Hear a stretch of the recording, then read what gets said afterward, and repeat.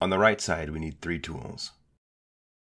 Click and drag the View Rotation gizmo to rotate the view. Click and drag the magnifying glass to zoom in and out. Click and drag the hand to pan the view. On the left side, we need 3 tools. The most important tool is the Add Cube tool. Click and drag where you want your cube to go. Stop dragging and move the mouse to size the cube. Click to create it.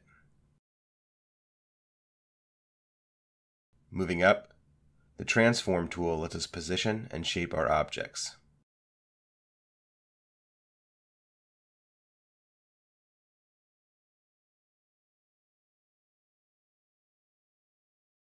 Click and hold the Scale tool to access the Scale Cage tool. Click and drag these dots to scale your objects.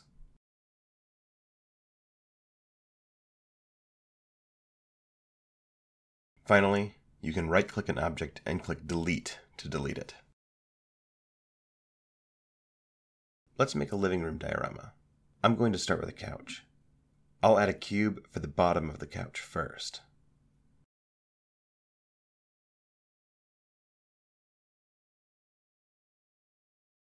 Next, I want a back for the couch.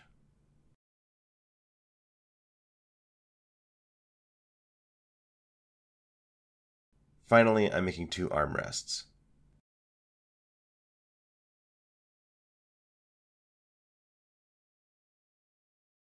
Okay, couch complete.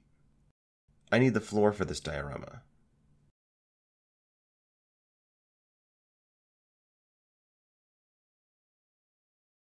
I size the cube downward to keep the couch flush with the ground.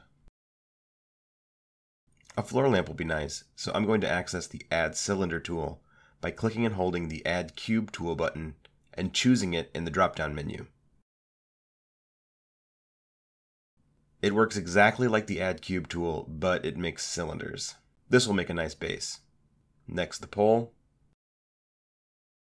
Finally, the lampshade. I've made it on the ground for ease of alignment. Now I'll just use the Transform tool to position it nicely.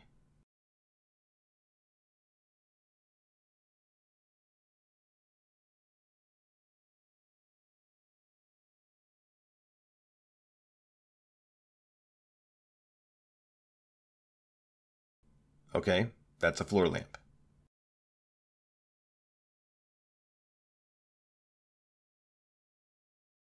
I want 2 back walls for the diorama. I'm switching back to the Add Cube tool. Make the back wall. I'm going to use a trick here. Right-click Copy. Right-click Paste. Now I can use the Scale Cage to position the wall while keeping the height exactly the same for both. Okay, the walls are built. The last piece I want for this scene is an entertainment center and a TV. First, I'm making the bottom part. To add some minor detail, I'll add 2 doors with the copy and paste trick from before.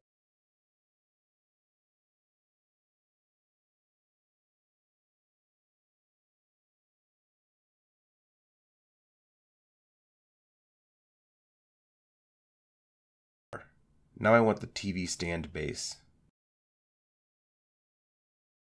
and the base arm.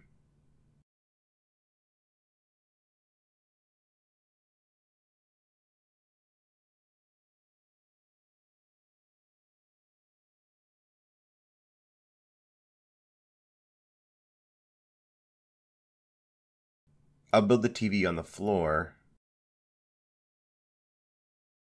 and I'll adjust it into place with the Transform tool.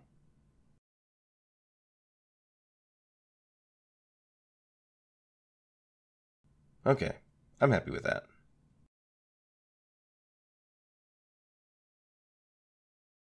That's it for a simple room. If you like the isometric look, you can click this perspective button here. Thank you for watching this video.